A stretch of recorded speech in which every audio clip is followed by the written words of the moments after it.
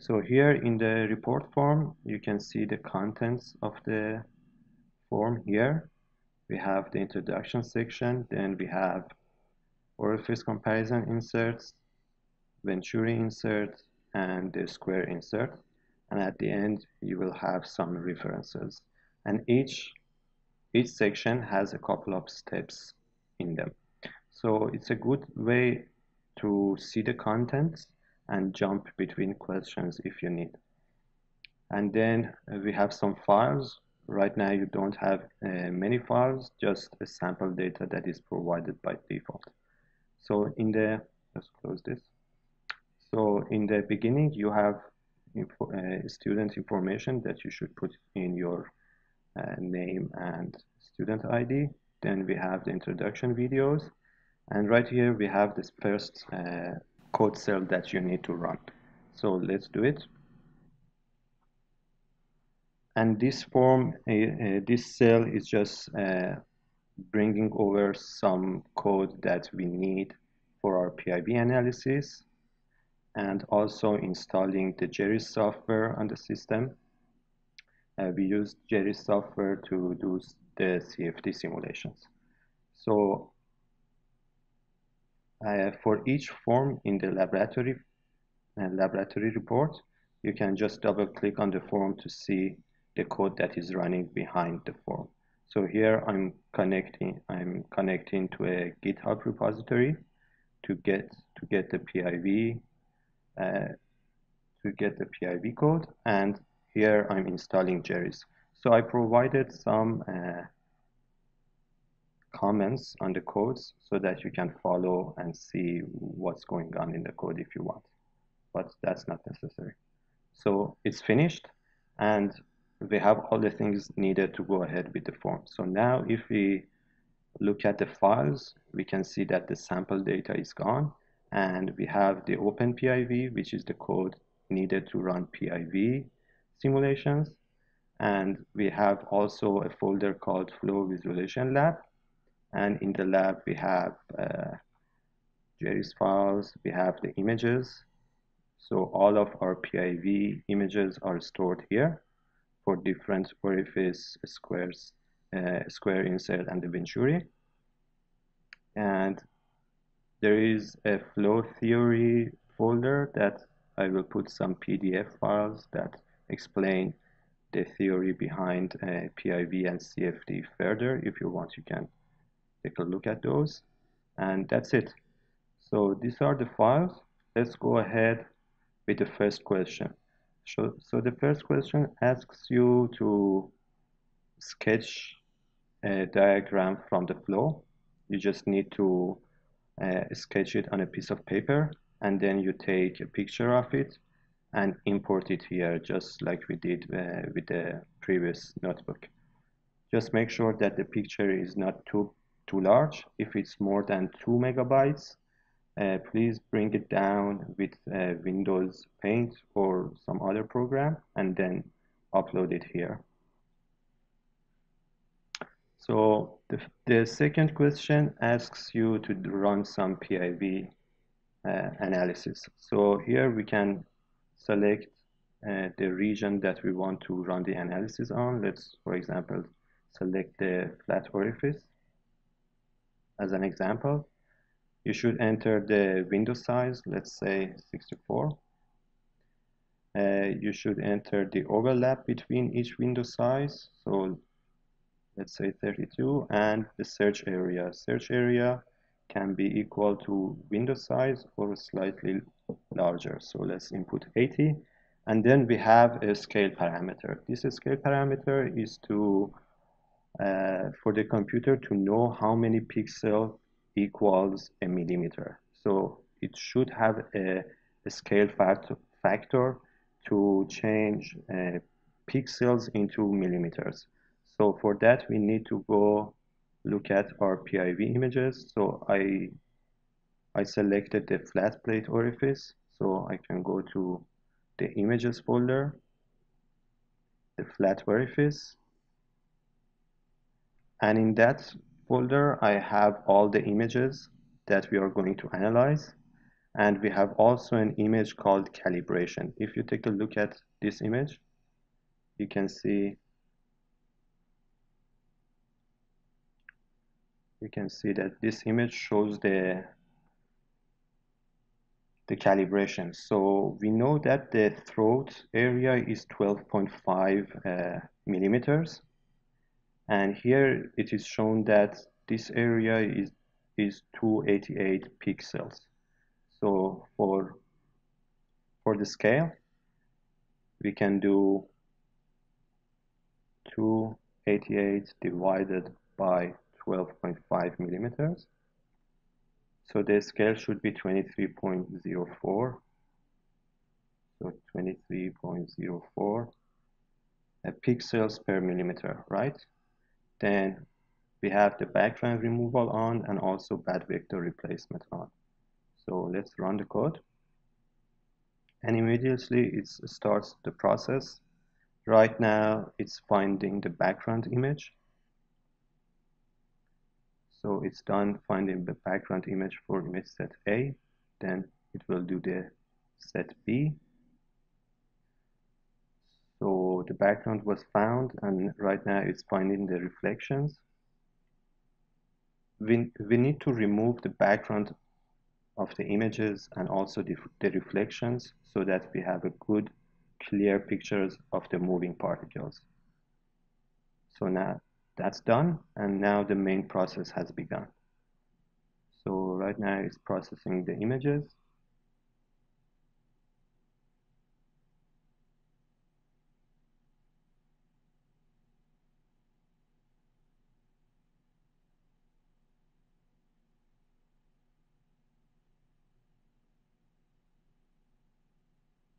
Depending on the parameters that you choose for window size and overlap and also the search area, this can take longer or shorter.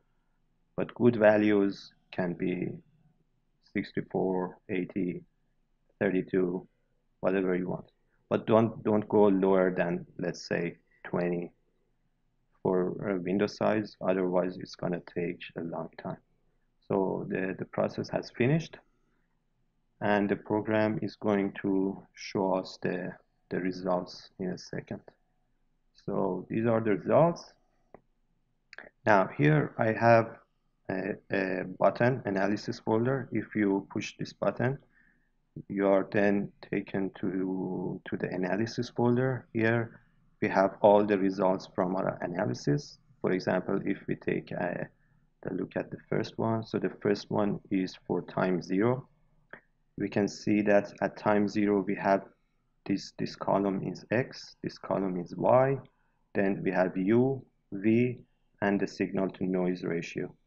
So yeah, these are the X and Y positions and U and V velocities for time 0. Then we have also a GIF that will show you the results in an animation.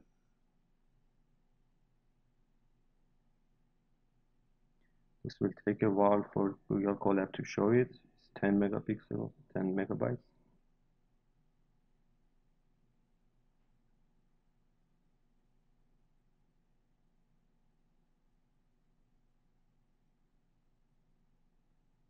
Okay, I will reduce the size of the GIF so that it's gonna be faster for you.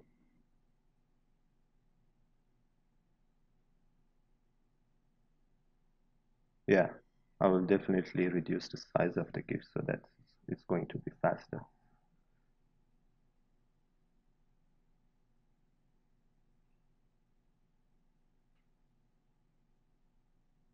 Okay, so we can see the results. The flow is moving upwards, and we see the velocity vectors changing with time. And the dimensions are, of course, in millimeters. So this is a GIF. And then for a better understanding of the flow, you can choose different times here with this slider, and you can see the results for that time with this plot. So the cool thing is that all these vectors are labeled. So if you move your mouse over one of them, you can see underneath the plot here, you can see the ux and uy velocities for each vector. And also you can zoom in on the image to see. So you can also zoom in on the image to see different regions. For example, here we have a circulation flow, and you can pan around, of course, and you can zoom back. Okay, underneath this plot, you have a cell that gives you the velocity plot versus the time. For example, in the question, we ask about the velocity at the throat. So the throat is around 16 millimeter and let's say 10. So for x position of 16 and y position of 10, we can run this cell, and this will give us the velocity versus time diagrams. So you can see that the uy velocity fluctuates around 300 millimeter per second at that point, and ux velocity is around 0, which if you take a look at the plot, you can see that we don't have any velocity in the x direction, but we have a large velocity in the y direction. So you can see that the velocity is around 300 millimeters per second at that point that we inputted. Let's also do some CFD simulations. For CFD simulations, you need to provide a simulation time. So let's say that we want to simulate 5 seconds. Then we have to input the mesh refinement, let's say 6. So the mesh refinement shows how small the mesh is going to be. For example, if we say 6, then the x direction would be divided to 2 to the power of 6 region. So it would be 64 regions, and also the y direction would be divided into 64 regions. So that would make 64 multiplied by 64, 4,000 small regions in the whole flow field. And then the input, the inlet velocity, which is in millimeter per second, let's say 120. Output start time, let's say 1. We want to see the output from 1 second to 5 seconds. And then time step can be 0.2 for the output. The internal time step for the simulation itself is calculated by the software itself. This is just the time step for the outputs. So let's run the CFD simulations.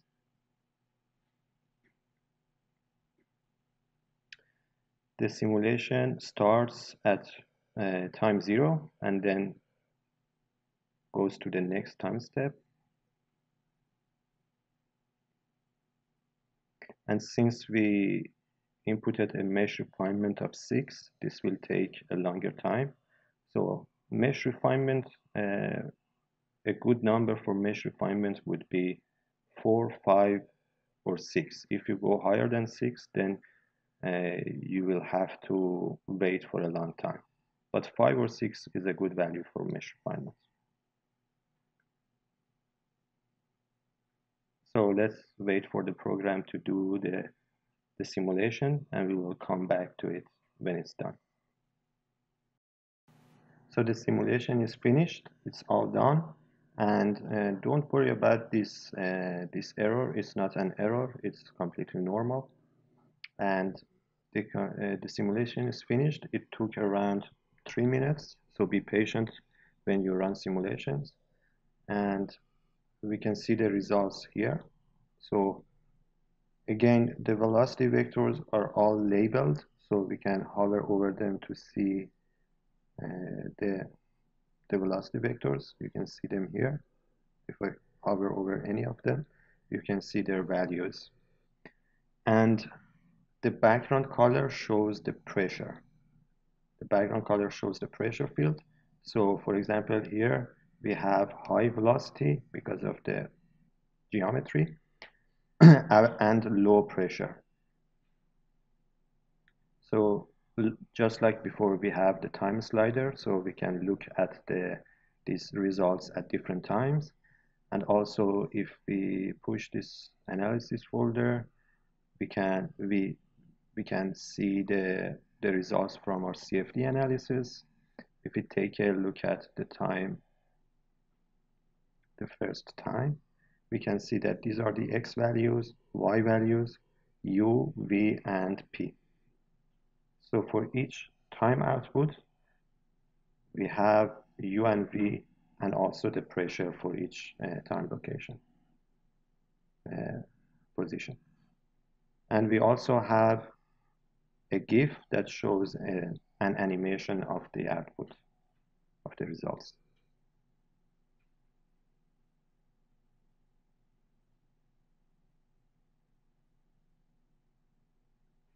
Again, this may take a while, so be patient.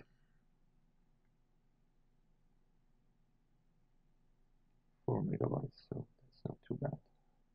Okay, you can see the animation, so the pressure is changing, and also the velocity is changing, but you cannot see it because it's too small. Yeah, so these are all the results, and just like before, you have this code cell that plots the velocity versus time. For example, let's look at the velocity at the let's look at the velocity at 0 and minus 10, let's say. So at x position of 0 and y position of minus 10, we can plot the velocity, and the velocity is around 390, I guess. 219. Yeah, around 219. And it changes with time. So, yeah, we have both the ux velocity and uy velocity. So you just go ahead and complete the lab running the cells to get the answers. It should be easy.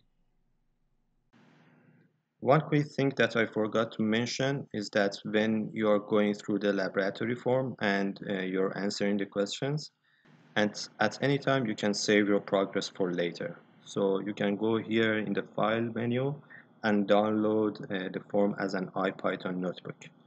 And then a file gets downloaded, and at later time, if you want to complete the lab, you go to the colab.research.google site, and in there you go to upload, and you upload the file that you just downloaded, and then it will take you to the exact same report that you were completing, and you can continue working on it and completing the report. One thing to be careful about is that when you return to the form, you should run this cell again, installing dependencies.